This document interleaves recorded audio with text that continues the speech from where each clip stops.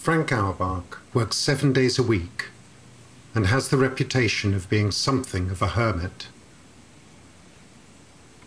In the past, this has only been fairly true. He saw films, went to the theatre, and spent time with friends.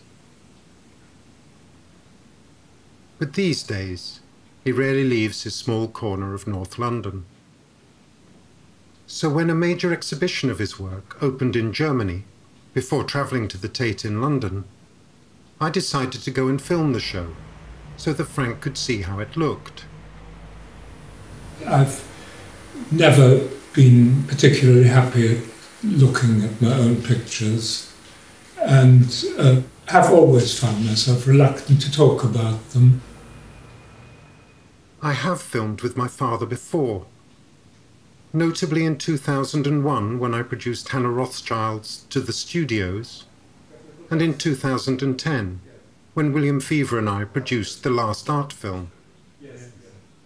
But to embark on this project, where I was the sole filmmaker and Frank the sole subject, meant that I was beginning work on a film that I had said I would never make. I really don't want to think about what effect what I do has on other people, and I don't feel happy with the idea of being interviewed.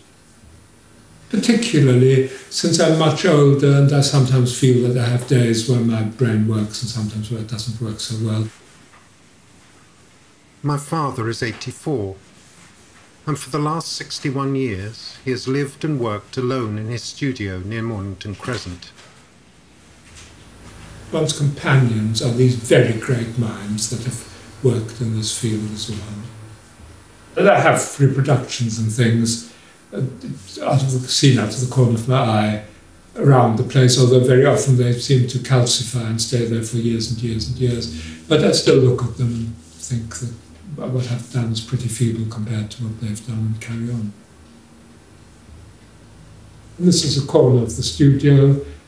It took ages. And there were all sorts of lovely things on the table, including different colours and things, which in the final version, when I finally pulled it together, have sort of disappeared. But there's still enough circumstantial information about the studio to make it true.